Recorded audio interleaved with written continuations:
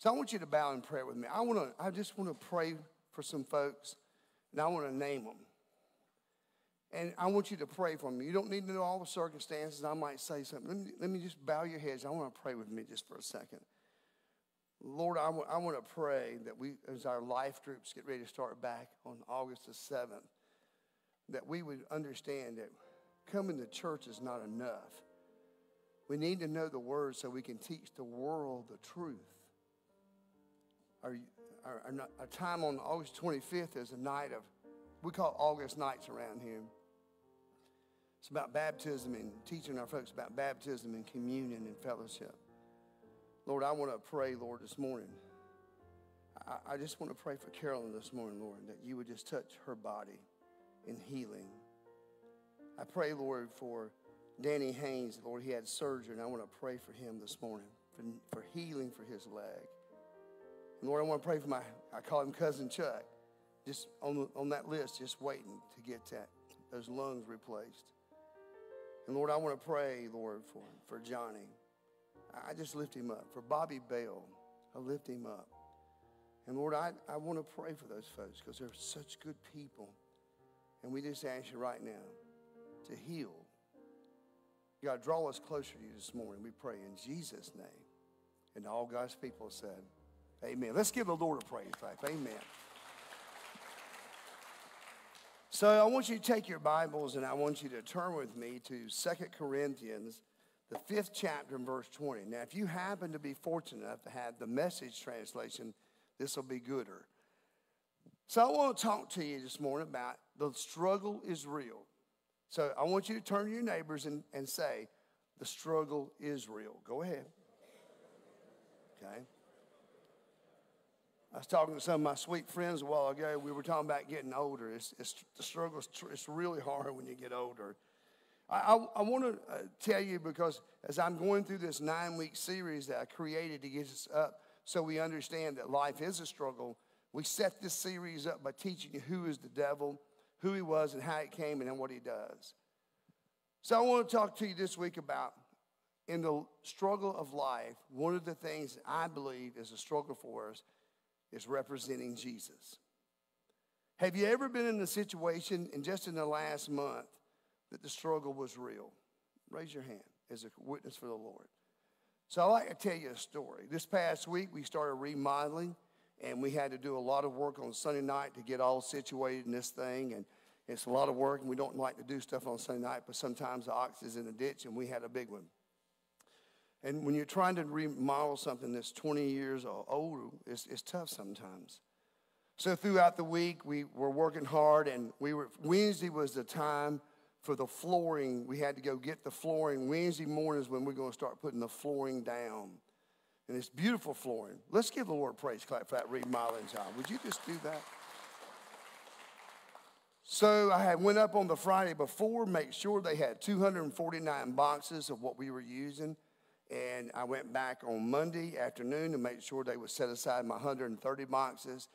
And they did. So I draft 2 people to go with me. One was Steve Busman. He's my hippie friend over here. And then Vic Rogers, he's going to be a hippie because we're going to teach him how to grow his hair out long. And we went up and we had 2 trucks and everybody's working. And so we go up to floor decor. Am I right on that? I think. Floor decor, I go up, I walk in, and I have a friend I developed a friendship with him because when I was at floor decor, I had problems. Every time I go in, there's something wrong. So Gary comes in, he knows I'm coming, and they've got everything ready for me. And so, you know, not this Friday, but the Friday before, we had this major technology problem throughout the world. Airplanes couldn't fly. If you talk to my friend Jerry, he'll tell you about airplanes couldn't fly. Banking was hitting the thing. Laura Lee, she had to work she's over all of some of that web stuff, trying to stop all them crooked people from stealing. And so everybody knew that. So we go in, and we leave here at 9:15. And so we leave, and we're driving up. Me and Steve, we're talking about everything in the world, and Vic's behind us. And so we get there, and we have our own area to pull over to the side. Now, remember, the sermon's about representing Jesus, right? Everybody look at your neighbor and say, representing Jesus. Turn to your neighbor and tell them we're representing Jesus here. So we get there and pull in. So Steve lets me off. I go in, and Gary's there waiting on me. We give him a certified check, basically, and he takes it. It won't go through. I don't know of anybody that won't take a certified check or a check. And it's kind of expensive to put flooring down. Let me just tell you, one box costs $71 after tax. One box. It has 7 pieces in it. We buy nothing but the best around here. I want it long term. And so what happens, we're there, and he's trying to help me and the system. And the store has nobody in the store. So me and Steve and Vic, we kind of realized they were every other check was a problem. Every credit card was a problem. And I'm thinking, oh, Lord. And so we're thinking, this is all going to clear up. Now, did I tell you we left here at 9:15? So we're there probably 20 minutes to 10, maybe 15 minutes to 10. And they're working. They're doing everything they can. No, there's $375,000 worth of product sitting on the dock that they can't deliver because nobody's stuff's going through. It wasn't just us. Anything. So we're trying to be patient. So me and Steve and Victor, we're trying to represent Jesus. And so can I just share something with you? My temper's about that long. How long is yours? Put your little fingers up and tell me how long yours is. That's right. We're all the same. So I don't need any help from the devil or anybody to help me get mad or get angry. Do I have a witness in here about that with me? Anybody like that? Yeah, I thought. Yeah. Ain't but 2 of us are going to admit it. Me and Sandy, that's the only 2 of us going to admit it in here. But what happens in this is that I'm trying to be patient. And let me tell you, when I preach you a sermon on Sunday, I've already been tested in the week. So we're in there, and it's now 11, and now it's 12.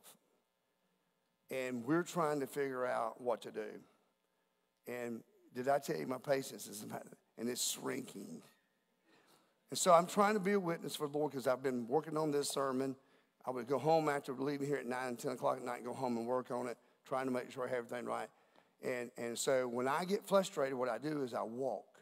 I like to walk. It's the only way I can calm down. And so Steve and Victor were sitting there and watching me. Here he goes. He's getting ready to blow. He's getting ready to blow. And I walk away, and that's the only way I know how to handle it. So finally, it must have been 1 o'clock or so, we came up with a genius idea. Now, I want you to listen to this idea.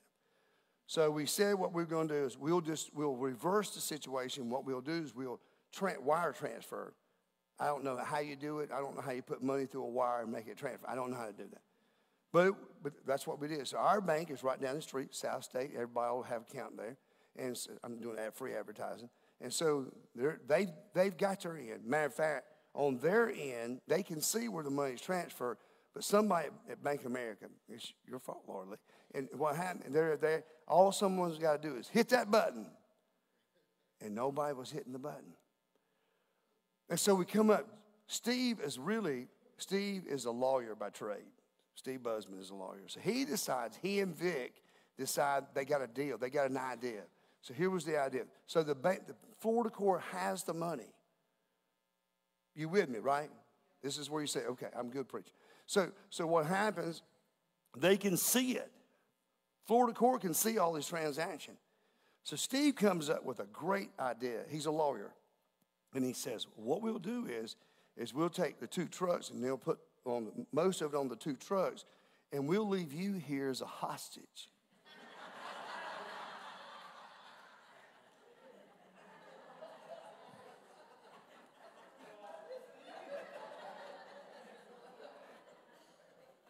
So they got to come back because we got 30 more boxes we got to get. Me trying to keep from being exploding, I go and pitch the idea like an idiot because what Steve tells me. I go pitch the idea. And the guy said, exactly what he said. He said, so we can't do that. I said, you're telling me that I'm not worth $11,000 as a hostage?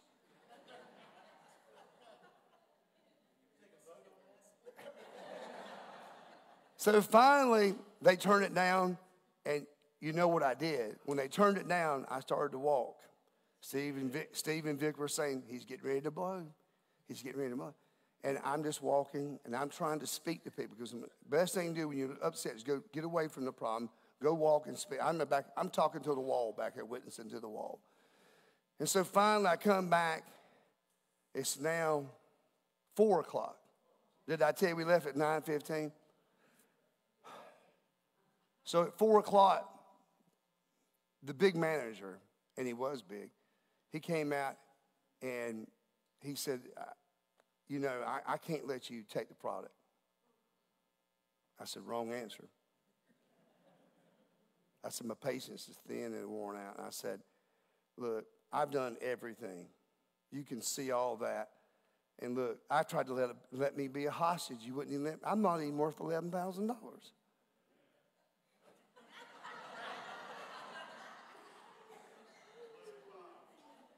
Bless him more. I love old people. So I'm sitting there, and I'm telling you, the wire transfer is a done deal. And I'm trying not to lose my witness.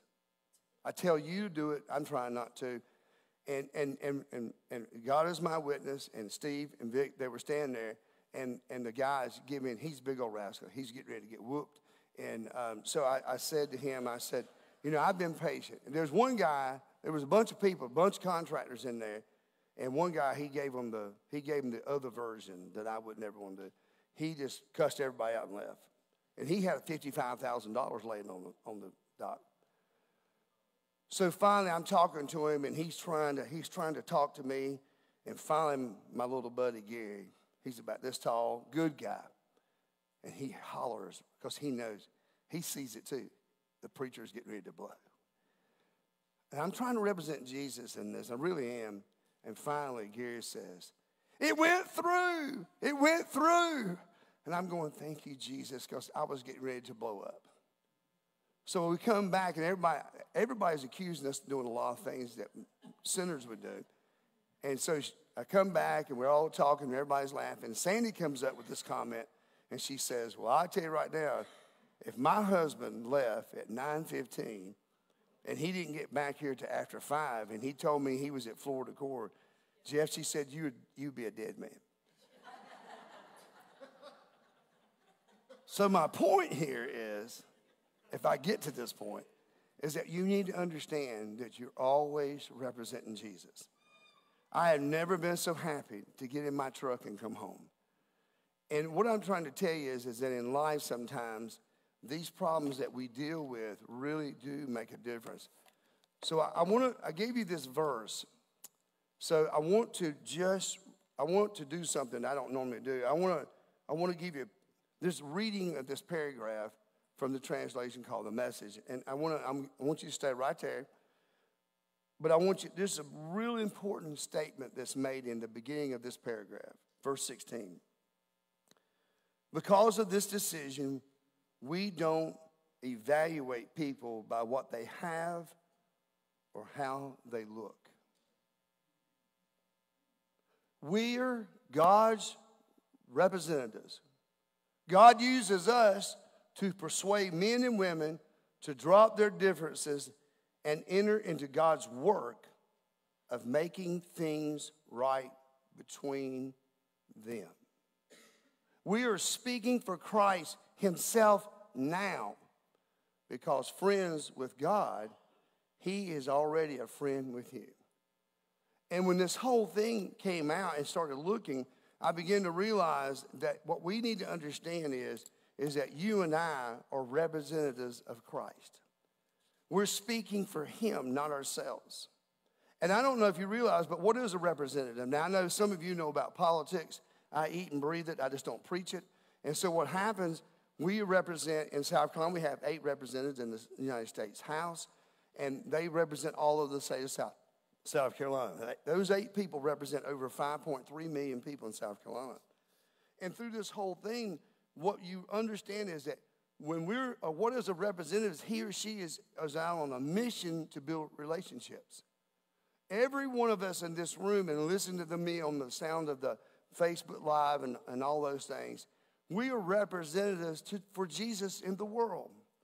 Did you know that as a country, we send foreign representatives, and some of you have heard of ambassadors. I don't call them that anymore. But they have representatives in all England and Israel and Ukraine and all these different places. And we are to be represented because, see, this is not our home. If you need to understand, earth, this world is not your home. Heaven is your home. You then will be like a foreign person in this world. When you become a Christian, you will not walk to the drum of the world. Because the world is going this way and Christians are going this way. We're trying to do what God's called us to do. Throughout history, we have representatives that try to do things and make things. You have a Secretary of State, Secretary of Defense, and all these people are working. The goal of a representative is to bring reconciliation between us and someone else. See, if you're not a Christian this morning, you are an enemy of God. And I hate to tell you that. That's the truth I'm laying out there for you. And what our goal as Christians, we are a representative of Christ.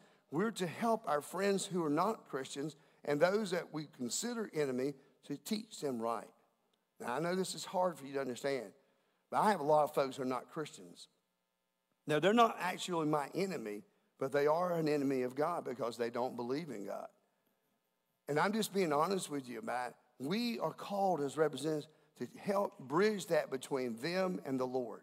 We don't save them, but we give them the truth in love and good attitudes, even at Florida core. For me, I got friends there. I became real close to Steve and Victor during that 8 hours.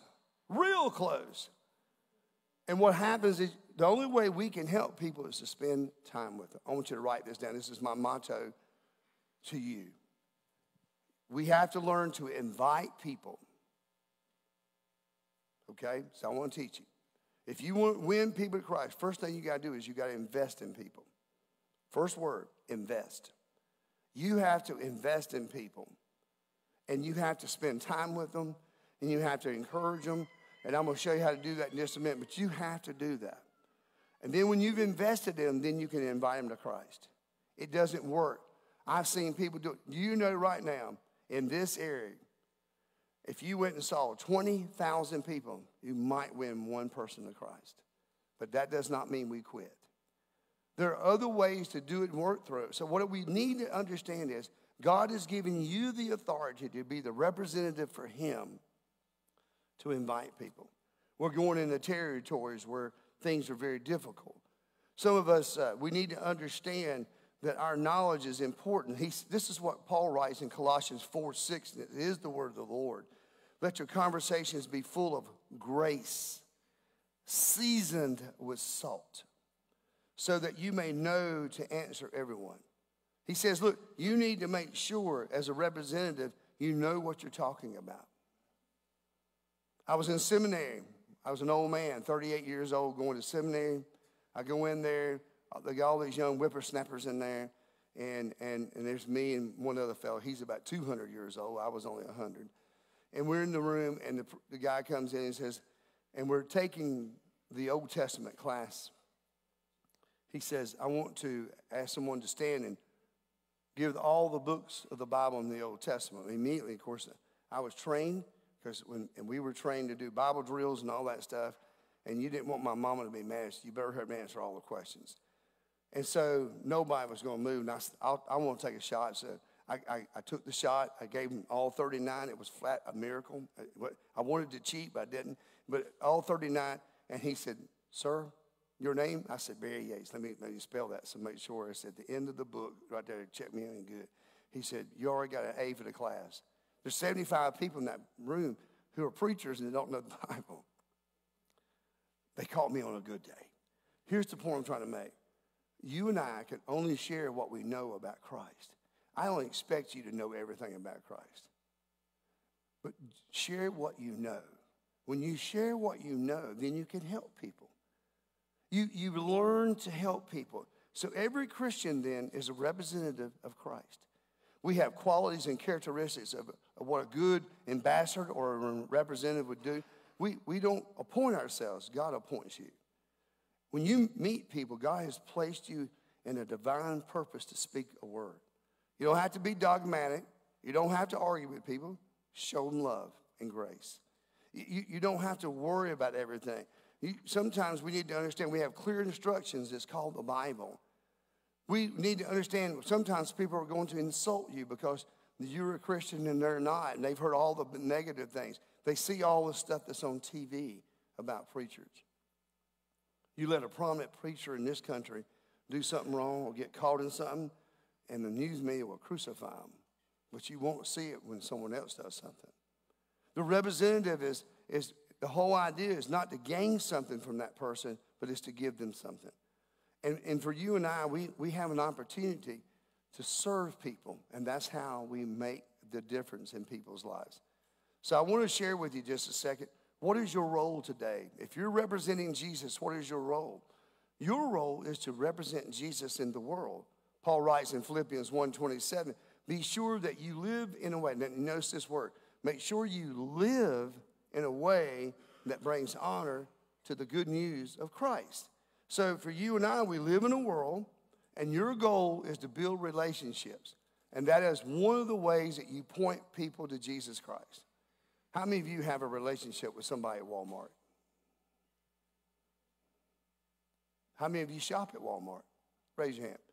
So today, don't go today. They don't need you up there today. You need to go on Thursday at 11 p.m. at night.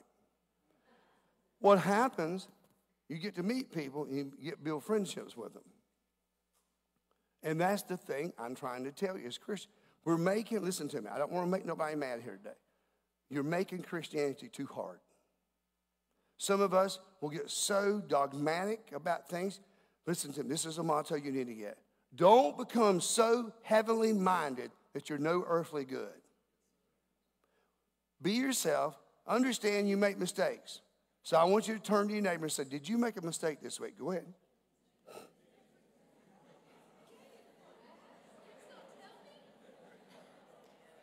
Okay, now, I was going to tell you to turn to them and say, tell me what it is, but don't. So what happens, God has called you to be a representative. Let me teach you something. Now, this is going to be on the screen. It's not in your notes, I didn't have enough room. The call, Romans 1:7 says, called to be his people. John 15 says, called to be God's friend. 1 Corinthians 1:2 says, called to be holy. Now, holy just means to live the best life you can. Then in 1 Corinthians 1:9, it says, called into fellowship. This is what we've been doing all week. We've been fellowshipping.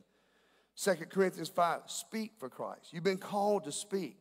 You're called to serve each other freely. And I can just go on and on. I'll give you the last one. 2 Thessalonians 2:14, called to share his glory.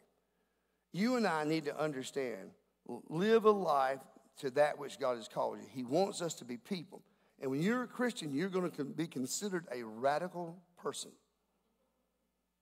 A radical person. I don't want you going out and doing crazy things, but if you'll let the Holy Spirit go first, everything will be fine. Everything will be fine. And the life will be so important because when I got saved, I radically changed. And we grow. Where are you taking that baby to? That baby's helping me preach. Don't be messing with that baby. Be sure that you live in a way that honors God. So this first thing is we got to do that. The second thing we got to do is you've been called and given a mission in life. Every one of us in this room, the struggle of life is real because the mission is tough. I mean, some of you have jobs that are high-powered jobs and they're so stressful. And some of you are working like everybody else. You're working 12 and 13 hours a day, and you can't get caught up. And we understand that. Listen, I understand that. Some of you do it or are doing it all the time. But even in that, you've got a mission to the people around you to share. Acts 20:24 says, I don't care about my own life. He says the most important thing is to complete the mission. So God wants us to understand the most important part of the mission is all of us helping to get to know and to settle the question of eternal life. That's the purpose. Do you know anybody that you don't want to go to heaven? I hope you don't. I want you to be people that understand that we need to help people settle destiny where we're going. And I don't know about you, but heaven is going to be wonderful. It's going to be the most beautiful place. There's no sickness, there's no sorrow, there's no crying, and there's no tears there. And I want to go there.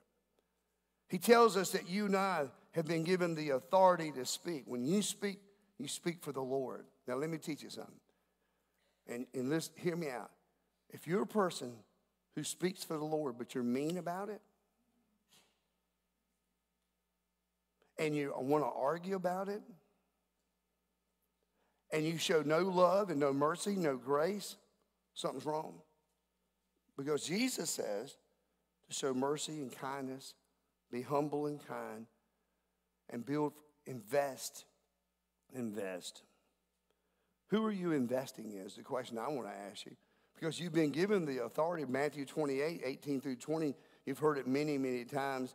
And Jesus said, Jesus drew near and said to them, I have been given all the authority in heaven and on earth. Now I'm giving it to you to go. See, Jesus told the disciples that you're going to do greater things than I have. I don't know about you, but that's almost impossible. But in fact, it happens. Think of Billy Graham. He led more people to Christ than you can ever imagine. It wasn't him doing it. It was through Christ through him. That's how you got to see this. It's not you. It's Christ being used through you. And he tells us sometimes that you have to be people that understand you have to adapt to situations. I was doing Steve's dad's service this week. It was outside and it was hot. And Steve was sweating. So was I. But we went at that service totally different than any graveside service the folks there had ever seen. But Jesus was moving because we have the authority to share with them. See, you have the authority to share Christ with whoever. Just don't be mean. Don't be dogmatic. Listen to me. I'm going to give you a little piece of puzzle here. God does not need you to sell him to them. He wants you to tell your story. You find out your story. Talk to James Boykin. Ask him his story. Ask him his story, how Christ changed his life. Go back and talk to Jack Hine, how the Lord changed his life, and Roger, and all these people. And what God has changed their lives, and he's made a difference, and they can only speak of what they do. Every Christian is a minister of the gospel. Now listen to me. Some of you people are going to say, what? Every person who knows Jesus Christ and is saved is a minister of the gospel. 1 Peter 2:5 says, like living stones, we are built upon a spiritual house to be holy priesthood, to offer spiritual sacrifices acceptable to God through Christ. We need to understand every Christian is a minister of the gospel, a priest, if you will.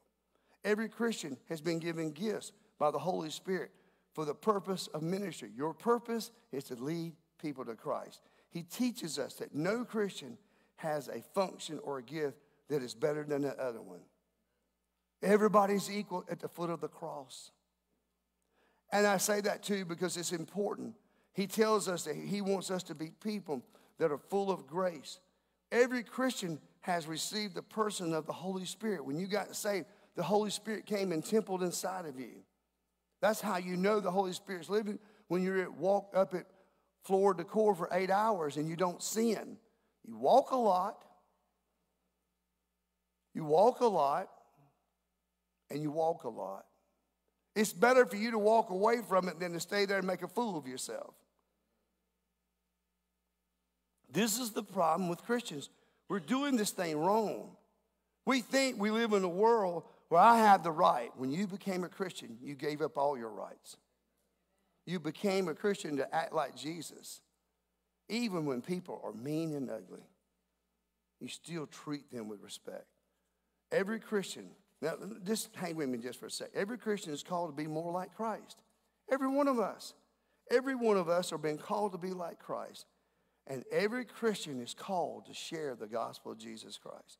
I tell you what, I've got people in the church through this mission week showed us all kinds. There was 70-some people, and some of you are great, talented people, and then there's us. Do you know why God called me to preach? Because there's nothing else I can do. And what happens in this whole thing, some of you brought food. It's bad when you gain weight in a mission trip. I don't know who makes all these desserts, but they sure were good. I mean, cupcakes and all that stuff. And what you got to do is the preacher said what you got to do when everybody leaves, you go in and take all the cookies you want and you go hide them. I gained my weight. So my question to you this morning is, are you doing your mission? God's giving you a mission, and are you doing his mission? You say, well, I'm a young person. God especially has given you a mission to reach other people at your school. Are you doing it? Just remember this. This is not your home. You're just passing through. And he tells us, if you're a believer, a follower of Jesus Christ, your home is not earth. Your home is heaven. Choose wisely. You represent him and you teach other people what he's doing. And the role is we build trust with people. Now, let me teach you this.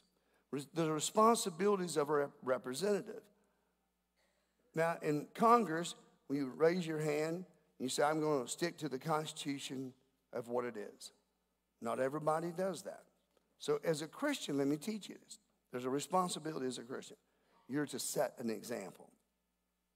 1 Peter 2:12 says, people who do not believe are living around you and might say that you're doing wrong.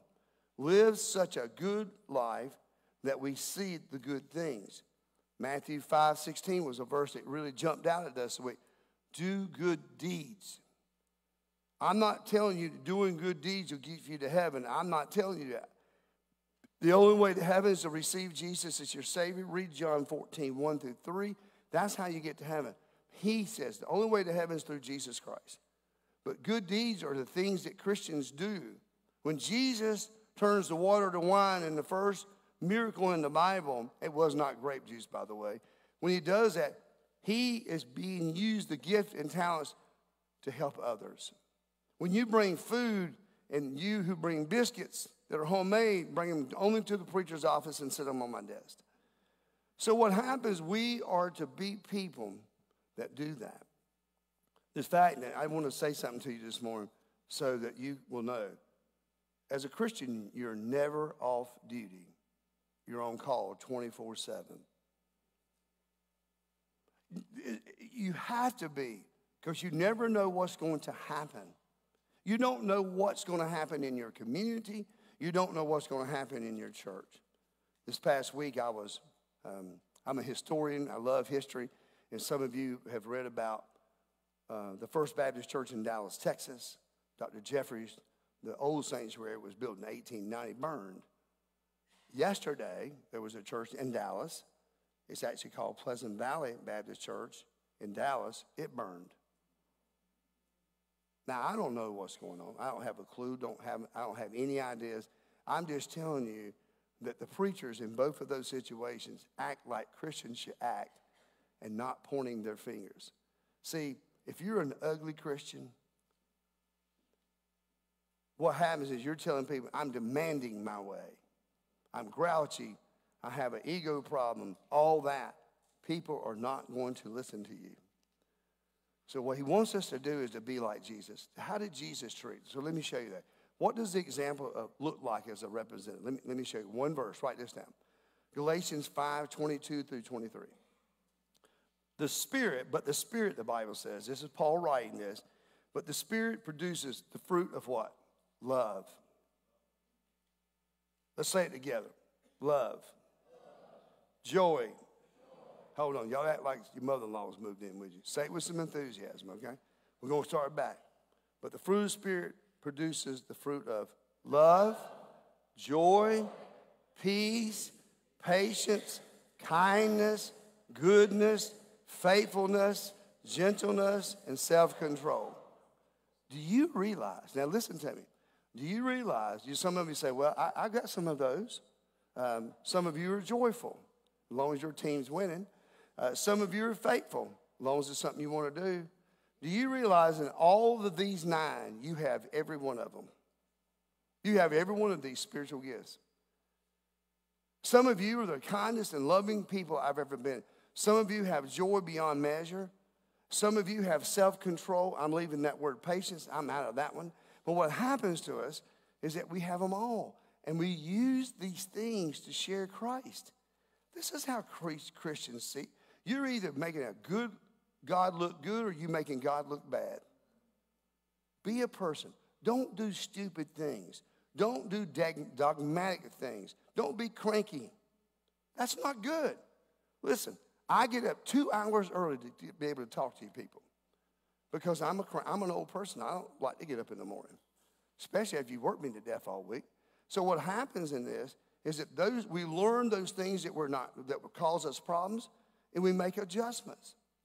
I was reading a biography on Bob Barker not long ago, and his wife passed away just not too long ago, but she said she had to get up 2 hours early to stand him because when he gets up, he was all happy and smiley, and she couldn't take him for the first 2 hours. But I just want to say this to you. I've learned, and I'm being honest with you this morning, representing Jesus. Let me tell you why we're having such a struggle in church, why we're not filling up the pews. It's because people who turned us down as people that don't want to be around Christians, the reason people don't accept Christ, they've never met a Christian. You say, what? Because the Christians act crazy sometimes. We say things and we do things and we don't act like we don't care, and we have fights in the church and they become public knowledge. And then the other thing is that they start putting stock in people and people let them down. Now listen to me. If you're here this morning, you're a guest with us this morning, I want to teach you something. Don't ever put your hope in people. Put your hope in God. Never put your trust in people. Put your trust in God. People can only carry you so far. They can only carry you so far. And then they stop. God never stops. God never lets you down. God does not let you fall. He's trying to help you. And so you must learn to share the message. I don't know about you, but in 2 Corinthians 5, anyone who is joined with Christ is a new being. The old is gone and the new has come. Our message is that God was making all human beings his friends through Christ. He wants to be your friend. And when you fail, I love what God does. When we fail, he picks us up, dusts us off, and keeps moving. Everybody needs to understand. We would love to have a second chance. I would love to have a chance to redo some things. Would you? I would like to have a couple chances to restart some things. I just want you to understand that why people struggle with Christianity. And I'll tell you what I've discovered. They don't want God running their lives. They want to do their own thing. But Christians do the same thing. Christians and non-Christians say, I want to run my own life.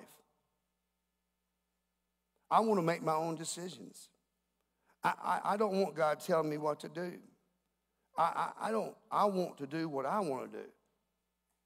As a Christian, have you ever gone through that? Yes, I have. And what God has taught me is that it's all about pride. All you got to learn how to do is take the I out, and take the pride will go away. Because as a Christian, sometimes my pride can get me in trouble and lose my witness. Now, if you ever go to a floor in the core, I want you to take Victor and Steve with you, and they'll help you. Because if I had lost my cool in there and got upset, I would have ruined my witness in front of those. So the key, if you don't want to lose your witness, walk. Seriously. Walk away from it. Walk around. I've seen things in Florida Core I've never seen because I'm always in a hurry. So I want to say this to you. You have been given the authority to close the deal. You say, what? I got a deal to close? Yes. When you invest in people, you invite them and just say, I don't know where you are. Have you ever given your life to Jesus Christ? You say, oh my gosh, I got to do that? There's some people you need to ask the question. Some of you in this room are salesmen. Some of you are. Scott and Ron back there, they sell. Scott sells painting and Ron sells Fords, bless his heart. And but somewhere along the line, you got to close the deal. Because there's people who would receive Christ if you just asked them. if you would just ask him. Donna's been gone for a couple of weeks and working with Billy Graham's program, and they've been down there, and she's asking people, and she's leading people to Christ all the time. She's gone to all these programs. So I want to tell you the secret. If you want to win people to Christ, I want to teach you something. You must show love. See, in Ephesians 5:2, it says, life is filled with love, following the example of Christ. If you show love, you're representing to have a big heart, because God is love. You need to read those things.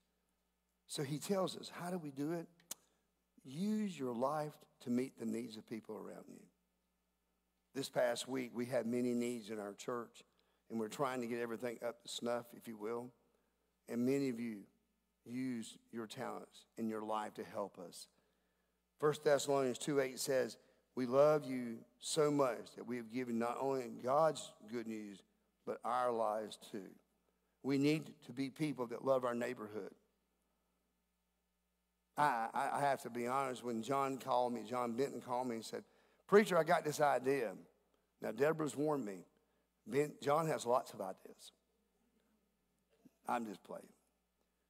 So what happened, John came and got this idea, and he told me what it was, and I thought, okay, well, that sounds nice. 3 crosses. I didn't know what it was. Knowing John knew it was going to be first class. And then all of a sudden, we're here working this week, and he told me I'm going to try if I feel good, and next thing he started putting it up. And what happens is we closed our service on Wednesday night out there and prayed for our church, and then we came back to work, of course. But John did what the Lord told him, because, see, people will see those crosses, and maybe just one will give their lives to Christ through it. Wouldn't that be worth it? You see, what I'm trying to tell you is we got to give each other respect. Everyone needs to respect everybody. Be gentle, the Bible says, and it teaches us this in 1 Peter 3, says at the end of it, it says, but do with it with gentleness and respect. We have to respect people. Listen to me a second. As a representative of Jesus Christ, you are not allowed to be disrespectful to anyone. You know why? Because God values people. We need to understand it doesn't matter who they are. It doesn't matter what they've done, where they've come from, how long it's been. We have to show people dignity. And the problem of it is it's the hardest thing for me sometimes. Sometimes I just get so frustrated with things that I have to be careful that I'm not acting like an idiot. I'm acting like a Christian. It doesn't matter. My goal was to build bridges. And sometimes bridges are hard to build because people themselves, they don't want to do it. They want to do it their way. So let me help you. So if I'm representing Jesus and I meet somebody, I've got to find common ground with them. You know, everybody where you live is not a Christian. Everybody that you work with are not Christians. Not everybody you meet are going to look like you and taste like you and dress like you and act like you. And this is where we need to find common ground. You'd be surprised. You want to practice? Let me teach you where to practice. Walmart. I'm being serious. You know how I can tell you why you can practice? Because you're going to have to stand in line to check out. That's the truth. This is where all of you people that shop at Walmart say what? Amen. Oh, come on. On 3. 1, 2, 3. That's right. That's right. So what I'm trying to say is this, is that we got to find common ground. So I don't know about you, but when I find people I'm meeting and I start talking to them, I find common ground and I start digging into their backgrounds. I don't go to the FBI reports. I'm talking about where they come from. For example, Bob Stanley, they lived out in Iowa. All I know is they have corn out there. He's a big Nebraska fan. How can be a Nebraska fan and live in Iowa? I don't know. But there's difference in cultures. There are different people in this room. When you start talking to people, people are different. They have different backgrounds. Some of you are King James Bible only. Some of you are NIV Bibles only. I don't care which one it is. Read it. It's all good. The point is that we've got to find common ground. So let me tell you why. Here's the closing of this. Because everything we do has eternal, listen to this, Everything we do has the eternal significance of people. I want everybody to go to heaven. The Bible says, Jesus says he wants none to perish. And it is not always up to me to win everybody. It's up to us to win people. It's us to be people together. It's us to act like we best can. I've given you the story because I struggle just like you do. So I want to ask you a question in closing. Is anyone going to be in heaven because of you? Or is anyone, you representing Jesus, is anyone going to be in heaven because of you? And that's the goal we want. We want to win people for Christ, and we also want to grow them. That's why we need you in life groups on August 7th, because we need you to grow. With every head bowed and every eye closed, I just want to challenge you this morning. You understand, if you're a Christian this morning, you've received Jesus Christ, you are now a representative of the Holy Father. And he wants you to tell everybody about what's going on in your personal life and how God's helped you. And it's not easy when you do that. So I just want to pray a prayer for you this morning. And maybe in this prayer, I'm going to ask you directly, have you ever received Jesus as your personal Savior? And I want to give you a chance this morning, if you're here and you've never given your life to Christ, that you would consider giving it right now. Maybe you need to pray this in your heart. And look, I don't care if you pray it out loud. Maybe you need to pray this in your heart. Dear Jesus, I realize that following you means that we're ambassadors or representatives. It means to represent the world. I'm asking you to forgive me for falling and failing on my mission. Forgive me for the times I have been silent when I need to share my story. Forgive me for the times I have not been a good example. Forgive me for the times I have been just unloving, that I have returned evil for evil. I want my life to reflect you, Jesus. I want to use my life to meet the needs of other people around me. I want you to help me to learn to respect and treat every person with dignity, no matter who they are or what they say to me.